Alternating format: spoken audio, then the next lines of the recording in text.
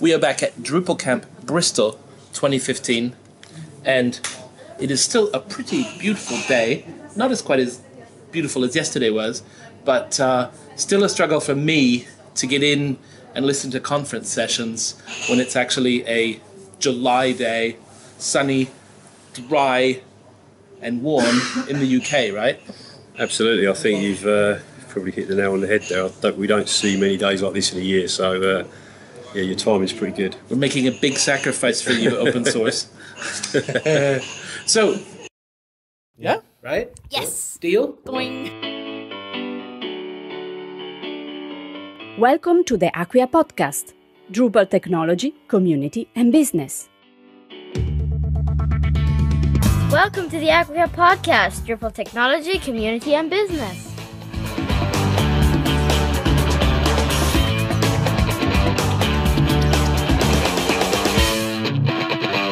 There's a module for that? Of course there is. Richard, please introduce yourself. Okay. Tell us about your company and what you do. Okay, my name's Richard Moger.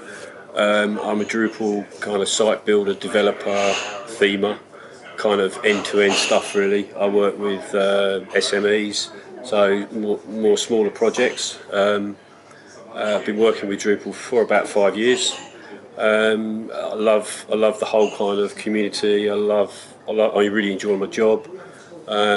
Pretty busy. So it's kind of a brief intro. Right. What's your company called? It's called Claritis. The idea behind the name was clarity. So I just made up a word which sounds very similar. Right. Academic, Latin. Yeah, kind of, you know the jazz. So and it's a very small Drupal shop, right? Yes. I mean, primarily it's me. I have one employee who does project management for me, and I use other developers as and when. So if I get something in that's probably not my specialist area, because I'm pretty much generalist, then I will outsource that. And I also work with a very good designer who we kind of have a bit of a symbiotic relationship. So I work for him building sites for his clients, and then vice versa. And we actually share an office, so we've got all that good stuff about kind of being able to wander over to the desk and look at stuff on the screen, and that's right. Really quite powerful. And you're not by yourself in an office all day either. That's true. Yeah, that's quite nice. Yeah. So you've been doing the web pretty much since there was a web. When did you build your first website? The first website I built was probably in about '97, just for my own personal benefit. You said in your talk before that you had a long run using proprietary software. Talk about some of the things you did. Okay. Pre-Drupal. Okay. Well, I came from before I got into Drupal way back. I was working. I've done a variety of jobs in IT in its kind of previous incarnation, if you like, in the sort of 80s and 90s. And I did some work in the print industry as well. So I kind of mixed the two between IT and design. And at that stage, they were very disparate. They were different disciplines. You couldn't be creative and work in IT. That just didn't work. That wasn't really allowed. Yeah. So I kind of worked in different roles and different jobs, and then I did some basic brochure work and some IT stuff at the same time for a very small company with 3 or 4 employees, a tour operator in the UK, and I was doing that outside of my kind of print job. And then basically they decided that they needed to bring the brochure in-house, which was quite a smart move in those days, the brochure production that is. So I joined the company to kind of manage and produce the brochure, the company brochure, which at that stage was kind of 150 pages or whatever it was. At the same time, I was kind of looking after their IT infrastructure of like 4 PCs. And at this time, I was outside of work. I was kind of playing around with the web and stuff like that. And I kept saying to my bosses at the time, we need to get a website. This is a tour operator, and they said, well, we don't need one. So I had this kind of discussion that went on for about 6 months. Eventually, they said, yeah, okay, build one. So we built a website. So in 1998, what were they saying? We have a fax machine, we have a telephone? Yeah, that's how it works. We have a catalogue? Yeah. What is this good for? The way it worked was that, you'd put an advert in the press, people would phone up, they'd leave a request for a brochure, and then you'd send them a brochure. Then they'd phone back, and then they'd book. So how did you convince them to go for the web? I just think they kind of the rationale for not having a website was that no one had the internet. So, the customer base couldn't actually go to a website even if you built one. So prior to that, and around that time, the adoption was greater and stuff like that. So it just got to a tipping point where, let's just build a website and see what happens. And did that work out for them? Yeah.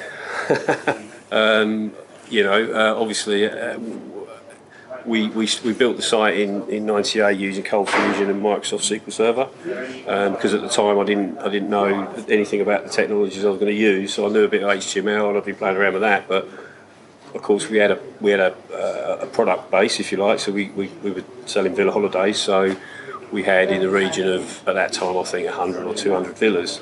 So it was literally my own itch was that I didn't want to recreate HTML pages. So I looked for a more dynamic solution, and that's why I got into Cold Fusion, which was a very nice kind of lead on from HTML. It's tag based, so I can recognise tags and all that kind of nice stuff, and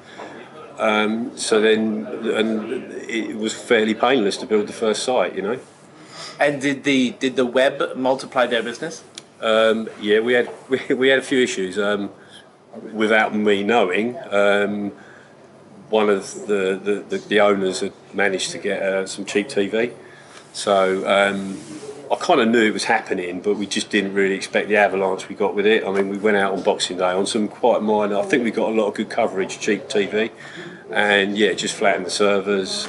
It was shared hosting, so I got a call on Boxing Day from the web company saying, look, we've got 30 other sites on this box, and if you don't turn your site off, we're going to shut it down because it's just flattening everything. So but that's a good problem. So on Boxing Day we had to build a new server. My hosting company built it, very very kindly built it for me, and got us through that stage, but. I think then straight away we knew that it's the way forward. We could make money with this internet Absolutely, thing. yeah. So and then I just watched over the next 9 years or whatever it was, the slow movement from business from traditional bricks and mortar or phone line, so to speak, to the online channel. So fast forward to 2009, plus minus. How did you discover Drupal? Well, the company got to. From when I joined, there was 4 or 5, 6 people, and basically the company was sold in 2008. We then did a management buyout, which I was part of. Stayed there for another year. When I left, I had the luxury then to sort of look at the whole thing and say which one I want to go for. And we toyed with Linux and we toyed with some open source stuff, but it just didn't really stack up for us. So that was where I looked when I left, and I sort of took a bit of time out. Then during that time I kind of just did some research and came across Drupal, and then went from there. Really, I mean, it was a fairly quick decision.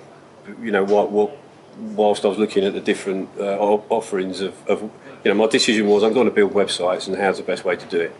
And my conclusion was that Drupal looked like a pretty good option. So what was the first version of Drupal you touched? That was Drupal 6. Drupal 6. Yeah, so I was with that for probably, I can't remember now, but it's probably a year or so, and then I started building Drupal 7 sites.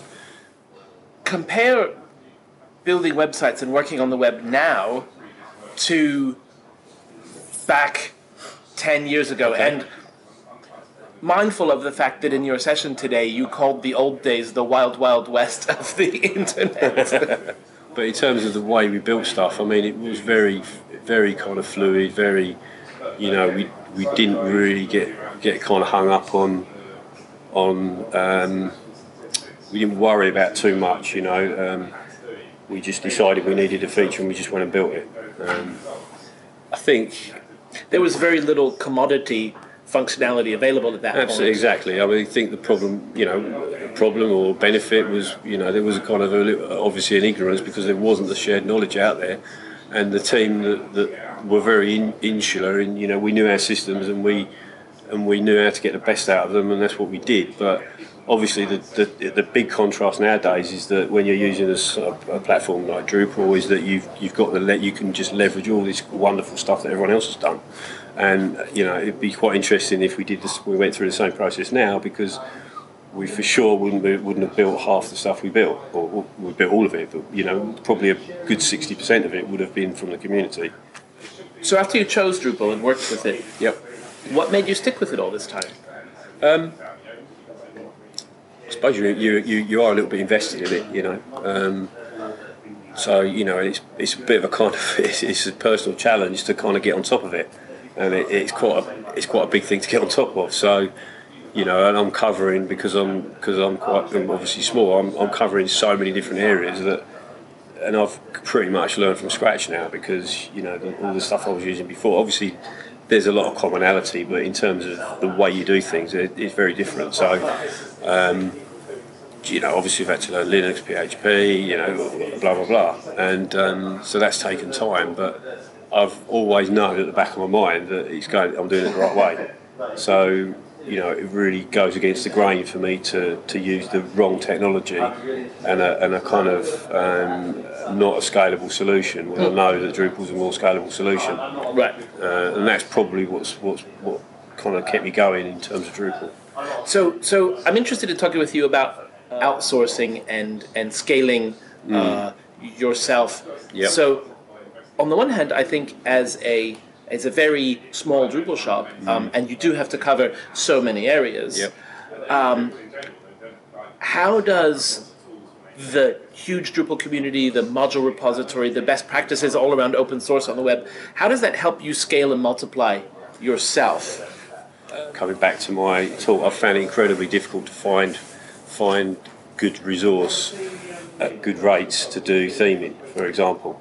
Right. So therefore, for me, using something like Foundation means that I can pull myself out of it, and I can use something that's a bit more standard, with the hope that at some point in the future I can find a resource out there that knows how to use Foundation, and I can bring them in to help me with projects. Right. So on the one hand, you described a tool set that you've put together, a whole selection of different open source tools that help you get through all of the functions of your job, which is literally from development and site building through production and quality assurance and testing and maintenance, and that was an impressive list. And then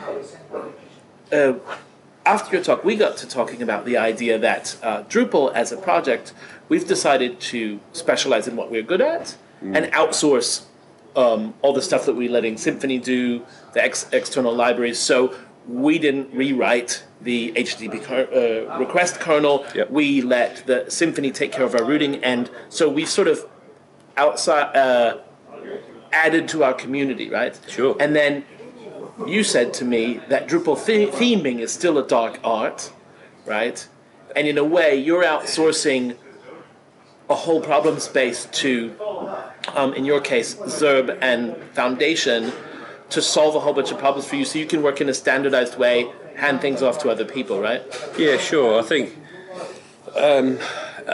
dark art, it's a dark art to me, probably to theming specialists, they'd probably take a different view on it. But I think for me, one of the issues specifically with theming is it's so close to, with myself, when I'm speaking to a client, it's so close to me talking to a client and then briefing someone else. Sometimes that becomes really inefficient to try and manage that kind of change management process, with other people. And, Foundation, hopefully, well, it does, just reduces the amount of time it takes me to do theming. So, I've got the luxury, obviously, as well, of being able to steer a client towards a certain design and look. So, for example, the designer I work with, he uses kind of PSDs. He still works on Photoshop, which I've got no problem with. I think it's a great medium for a creative person. but he uses the buttons and all the styles from Foundation within Photoshop, so that we can present to the client. So, because at the end of the day, the client says, "Design me something." And let's be honest, a lot of the time with smaller clients, they're not, they just want it to look good. They haven't got an idea in their head. So if you present them something which is clean, simple, and works, and frankly, I think you're also working in a very budget-conscious market space. Absolutely, yeah. And the more reusability you can offer, or the more you reuse available elements, the better your price point for them. Yeah, right? exactly. And your time investment. Absolutely. It is all about. If a project can be done in half the time, it doesn't need a genius to work out the difference in profitability of the company. But some of the other pain points that you get for a small company like myself are things like configuration management. That is one of the major ones. Are you looking forward to Drupal 8? I absolutely am. Yeah, I think obviously that's going to be one of the highlights is configuration management. And that's going to be really nice. Reliable. Yeah, exactly. Clean deployments. Absolutely, yeah. Not storing all your stuff in the database, putting it in code. So is CMI the number one new feature on for you in Drupal 8? I think it's one of them.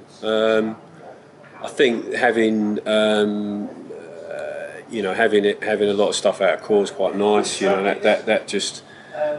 That's going to help with just conflicts and stuff like that. That's just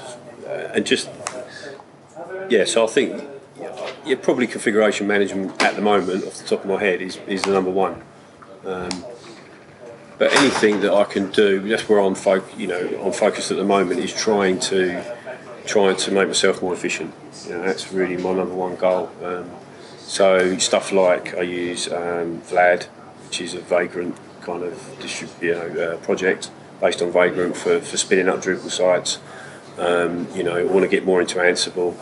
I'd love to be able to do some proper CI, continuous integration. I talk a lot about empowerment in my job, and I talk about how Drupal, particularly and open source in general, empowers people. And generally, when we think about empowerment, we're talking about, hey, your community can communicate with the world. Your cause can be benefited. You can realize your vision. You can build your company. But I think I've just spotted another side to this. I'll put it to you, and you tell me if you think this sounds about right. You're empowered to be a successful small business. You happen to be helping other small businesses with your service, but you are able to run a small business because open source is there for you, and you get these incredible tool chains, these incredible groups of other people that you can work with. I mean, effectively, you're on a team of 20 or 30,000 people with other Drupal developers. Yeah. So open source empowers you to use the same tool sets and be a successful business person, even at literally the smallest scale, one person working. Is that fair? I think it is fair, but like I say, some of those are really, I'll turn it on its head a little bit. If you're working with a lot of smaller sites, then the sites themselves don't need the tool sets that you're talking about. But you don't need to drive up with a Ferrari to go and pick up a bottle of milk, right? Yeah. But I think my plan and the way I'm trying to build things is to act big, even though I'm small. Because unless I act big, then I'm not going to grow. I've got to get the right things in place, and that's what it's all about. Getting, to use a cliche, getting all your ducks lined up and getting all those internal processes correct, so that you can scale.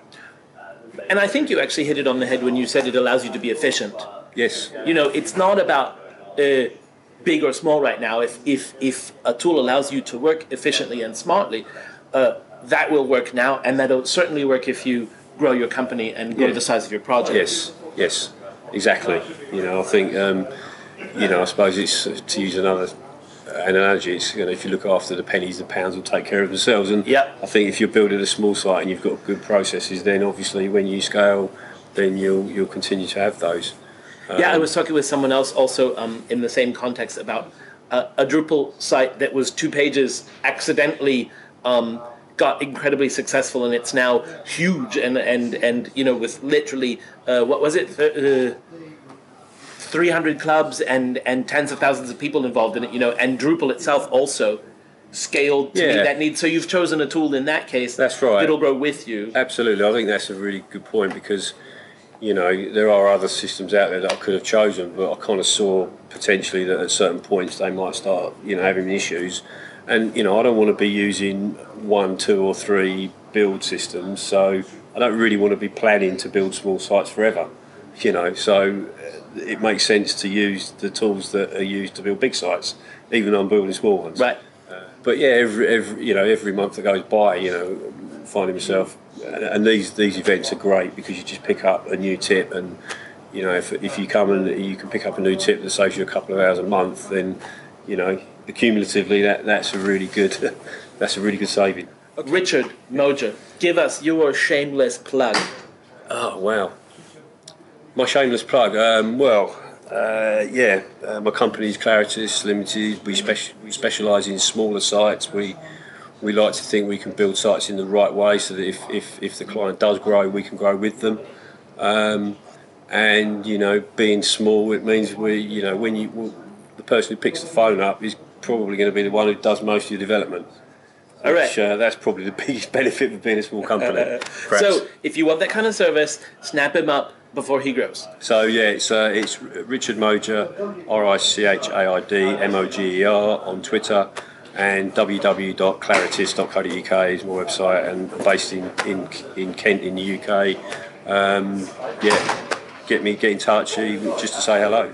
Great. Hey, thanks so much for taking the time Thank you, Jan. to talk to me, and I really enjoyed your session today too.